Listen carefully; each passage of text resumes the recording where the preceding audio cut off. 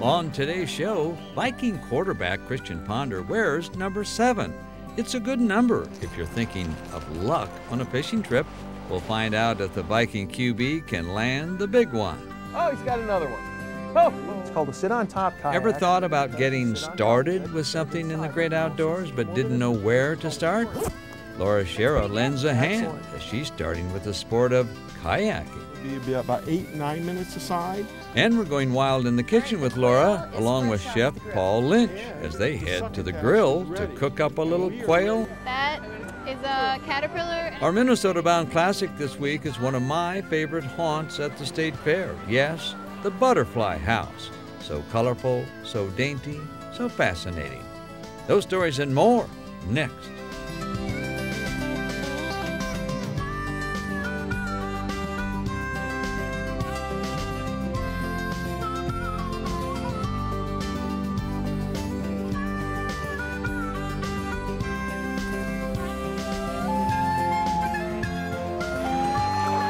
Minnesota Bound. Brought to you by Minnesota's select GMC dealers. Hi, everybody. Raven and I welcome you to the show, and as you can see, daughter Laura has joined us today. Laura, are you here to clean my boat? No, Dad, I'm here to take it out, so let's move this along. Okay. Well, our first story is very interesting because it's about somebody everybody knows here in Minnesota. He is the quarterback for the Minnesota Vikings, Christian Ponder. We took a little fishing trip. He challenged me to a contest. I think you won. Let's see who won. Minnesota Viking quarterback Christian Ponder wears number 7, a digit famed for bringing luck.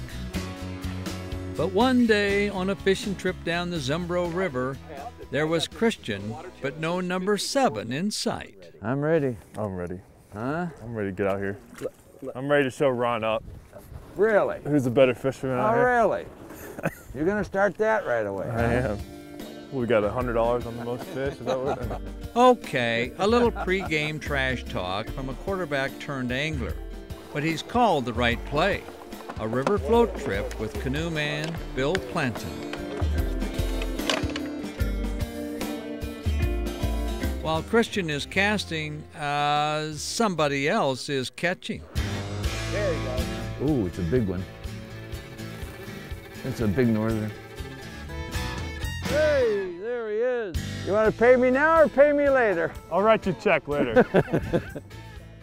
Woohoo! Okay, the Viking fishing team is off to a slow start. But wait, is the quarterback calling a trick play? Hey, Christian! I'm not talking to you. Hey, Christian! I don't hear you. The score is 2-0. Okay, Packer backers, a bit of advice. Never rile a quarterback who wears the number 7. Yeah, little guy. First fish of the day. I'm not gonna brag about that one. But it is now 2-1. He counts, it's a fish. Clearly, Christian Ponder takes his fishing seriously. It is a passion. You know, I started off real little. My grandfather's the one that really got me into fishing, and he always called me his fishing buddy. So I always loved it. I mean, I think I started around when I was 5, and you know, we'd spend a week or two out in Florida during the summer, and I'd spend all day fishing on the lake by myself, and I loved it. Got a fish. This Viking QB was getting hot. What you got, Christian? White bass. Does that one count, Ron? Yeah. Good looking fish. Hey, the game ain't over. Christian, woohoo! What'd you get? I got a game fish. Look at here, boys. At halftime, guide Bill Planton laid out a tasty lunch, and Christian talked fishing. You know, actually, this is my first Minnesota fishing experience. I knew that walleye was big up here, and my grandfather had always shared his experiences with walleye fishing, and it was something I always wanted to do. When the second half started, the Viking QB had a new game plan. See the difference between a smallmouth and a largemouth? Yeah. The QB is on a roll. Better size one. Better size one.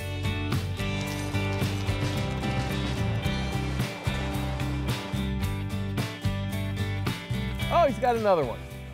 Oh, there we go. It's probably the same fish. You know, after a pretty rough year this past year, I think, you know, people need to know that, you know, I'm a hard worker and I'm a real competitor, whether it's, you know, making sure that we don't go 3-13 again while I'm here and having a better year this next year, or whether it's catching more fish than Schara on this beautiful river today. Hey, ref, where's the replay? Where's the replay? It's 4-pounder. Minnesota is the perfect place to kayak, so what are you waiting for? Laura has some tips on how to get started. Minnesota Bound, brought to you by Minnesota's select GMC dealers. Connecticut.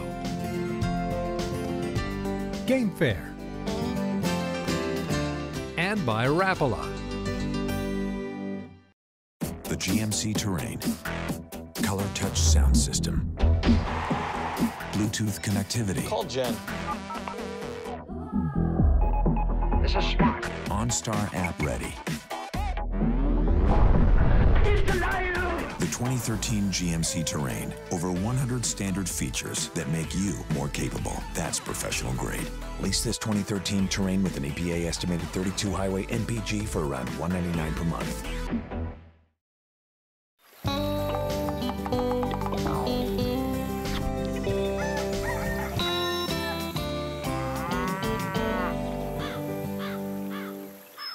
Hey, welcome back to the show. You know, many of us are interested in starting something new in the outdoors, but we're not quite sure how.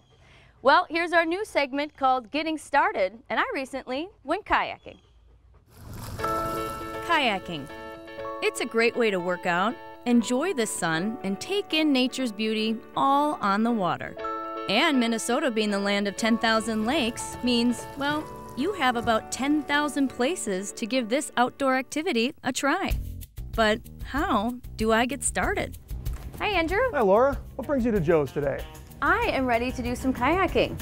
So what types of things should I consider when I'm ready to purchase a kayak? Well, the biggest one that you're going to want to know is what type of body or bodies of water that you're going to be in. A lot of kayaks are designed and built with different specs so that they can handle different types of waters, from lakes, rivers, large bodies like Lake Superior. So there's a few different I have in mind here to try and show you, see if we can't figure out which one exactly is the right one for you. Well, this is the first selection of boat I have for you. It's called a sit-on-top kayak, mainly because you sit on top of it instead of inside like you mostly see. It's nice and easy to balance on. You can fall off, go for a swim, climb back up on the boat, because since there's nowhere for the water to go inside, you'll always be able to climb back on board and have the boat float for you. This is from Wilderness Systems. It's called a touring kayak. What makes this boat unique is that it's longer and straighter than most of the other ones out there, which allows it to have a nice straight track. The problem is with fiberglass is it's a little weaker of a material. It's far lighter, but you need to be much more careful. You wouldn't want to run this up on beaches, or if you take it to a river, you certainly wouldn't want to bang it up against a bunch of rocks. So this seems like it might be maybe just too advanced considering I'm a beginner. It may be at this point because it'll take a little bit longer to get used to versus something that may be more in the middle. This one's from Dagger. It's kind of built out to be a little bit of every kayak for nearly every type of waterway. A couple of the key features with this boat, like the fiberglass one, it does have at least one bulkhead so you can keep your things dry. It shares the same seat design, so there's a lot of adjustment to it to make sure that it stays comfortable for you while you're on the water. With these ones, they're made out of a material called polyethylene. The boats are nearly indestructible. This type of kayak you can bang up on anything you want, drag it on the beach, drop it off the car, whatever you want to do to it, it'll absorb that damage really well. This sounds about right for me. I can imagine it now, paddling along on a Sunday afternoon. I'm just curious on how I'm going to paddle it. Am I going to do a doggy paddle here with my hand? Well, you can if you want to, but unfortunately you're not really going to get very far. So this is a great starting paddle right here for kayaking. This is an aluminum shaft, plastic blade. A couple other options that we have here. One of them is going to be the next upgrade, which is a fiberglass shaft. This one here is for your touring boats. It's a carbon fiber build, a composite blade. Oh, this is very lightweight. It's very lightweight, and unfortunately it's also very expensive too. About 3 times as much as that fiberglass paddle that you have in your hand. I think I'll take option number 2. Okay, perfect. Well, we're 2/3 there. The last thing that we need to look at before you're ready for the water is going to be life jackets. Fits pretty good. Excellent. Now I have the boat, the paddle, and the life jacket. Is there anything else I need? Well, in Minnesota, the last thing that we need is going to be a license. Minnesota DNR states that any boat over 9 feet long does need to be registered. Perfect, I'm ready. Excellent. So unload it off the truck. That's your job, right?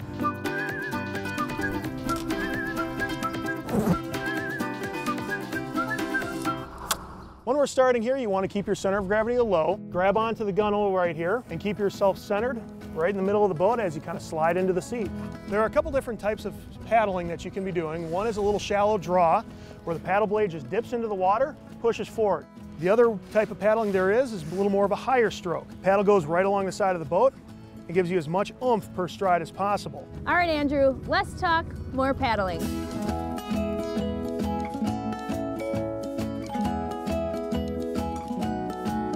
It was a windy day on Calhoun, but with Andrew's guidance and the right equipment, the day was a breeze. Well, that wraps it up for today. And if you're not quite ready to invest in a kayak, you're in luck, because right here on Lake Calhoun, you can rent one. You gotta get started somewhere, but most important, just get outside. Don't let wild game like quail intimidate you. Laura Schara takes us step by step through this summer recipe. Closed captioning is brought to you by the Yard, premier manufacturers of maintenance-free outdoor patio furniture and accessories from recycled plastic.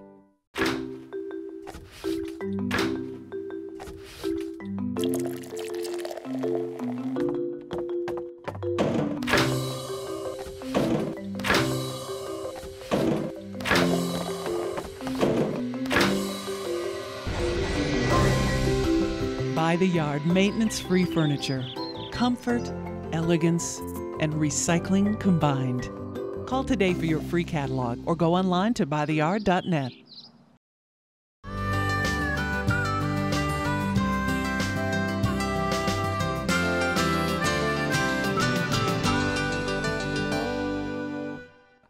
Coming up, it's time to go wild in the kitchen. Laura Schara has a special recipe, quail and wild rice. Sounds pretty good, huh?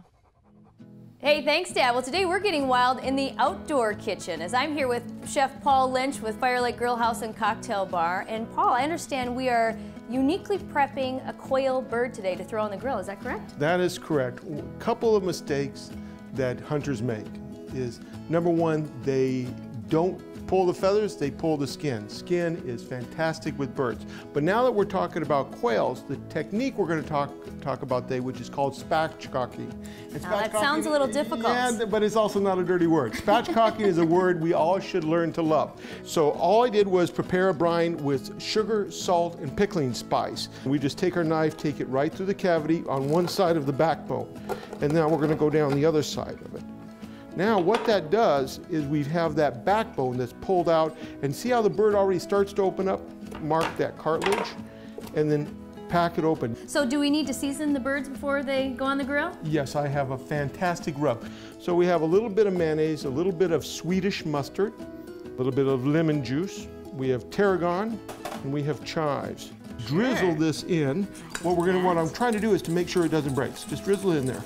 And we're going to sprinkle them first with a little bit of black pepper, and I like kosher salt. With the quails, I'm going to go ahead and marinate those up right now. And this is such an easy process, so you could do this with not only, obviously, quail, but as big as a turkey.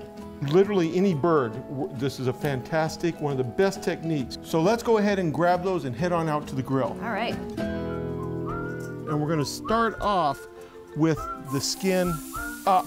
For the quail, it's going to be about 4 to 5 minutes per side. Game hen or a pheasant, it'd probably be about 8-9 minutes a side. And now we are making some delicious summer succotash. I can smell the bacon sizzling already.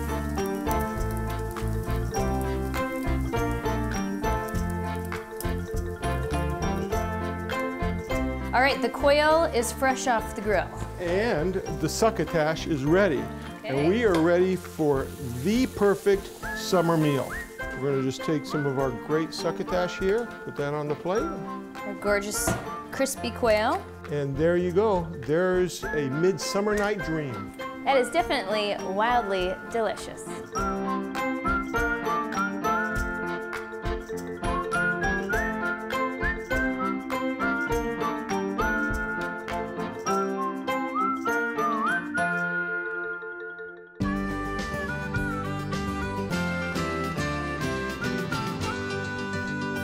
Hi, I'm Rob Drieslein, Managing Editor of the Outdoor News Publications.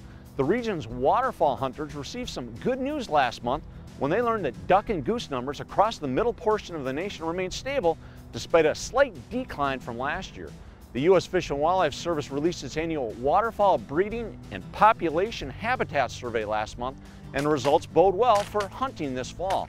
Conducted each May by the U.S. Fish and Wildlife Service and the Canadian Wildlife Service, the survey puts the continent's 2013 duck population at 45.6 million birds.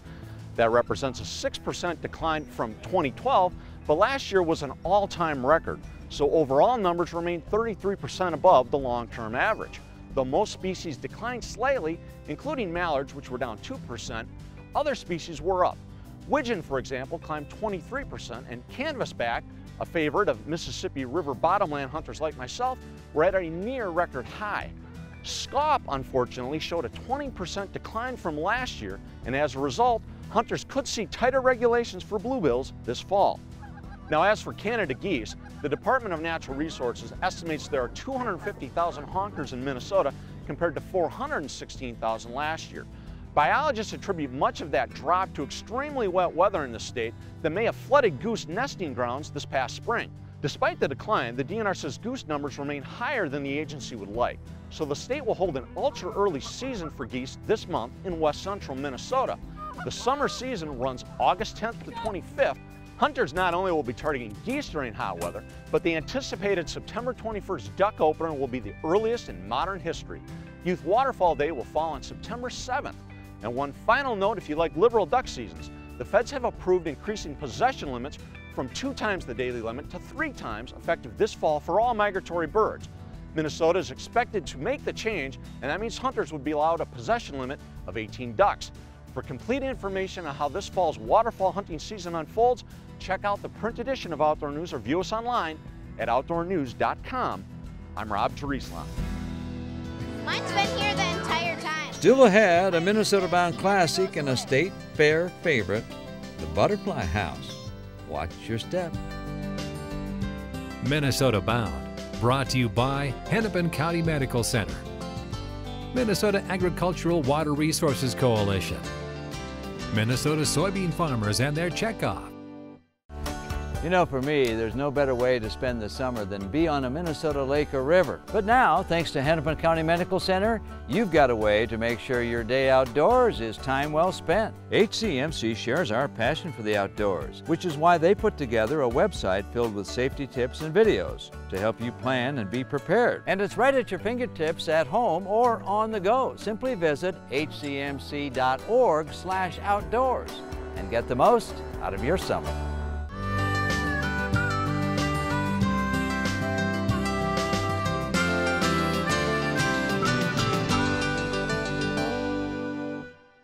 Everybody in Minnesota knows the state fair is coming, so here's a story about one of my favorite places to visit. If you like butterflies, you'll love a house full of them.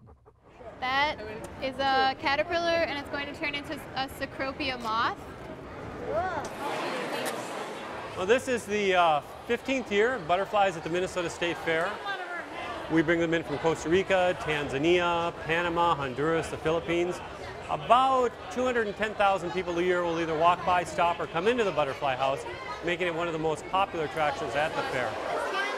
I started raising butterflies about 20 years ago full-time from my family's Christmas tree farm up in the St. Croix Valley. We used a chemical that killed everything but the Christmas trees and milkweed. So we started to sell the monarchs in the back of catalogs. And the business eventually just went crazy, and we started doing butterfly houses. What he's doing right now is he is attaching the pupa of the giant owl butterfly from Costa Rica, which looks exactly like a leaf, but it's not. They actually move. They move to try to shake off a parasite, or if there's a lizard or something like that trying to get them. Here you can actually see the butterflies hatching out. They go from chrysalid to butterfly after they've been glued onto these rags. The whole process, once they start to emerge, takes about 2 hours. Butterflies on his foot, and it's been there for like the whole time. Mine's been here the entire time. Even if I do this, he never goes away.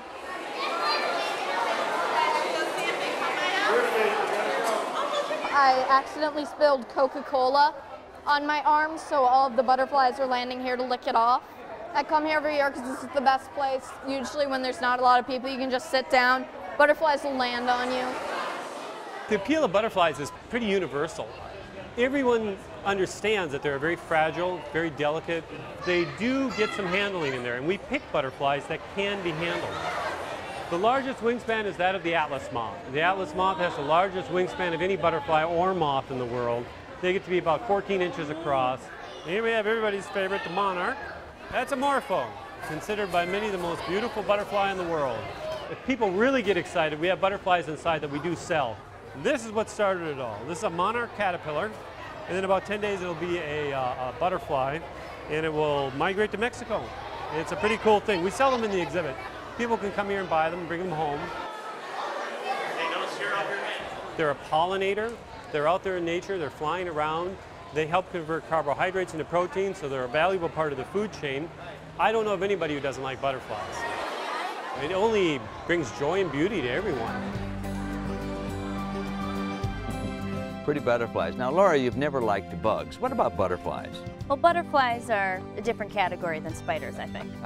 Very good. Well, that about does it for us. Remember, introduce a kid to the great outdoors. I'm Ron Schara, and of course, the star of the show is Raven, or is it Laura? Oh, wait a minute. Transportation provided by Premier Transportation. Call 1-800-899-7433.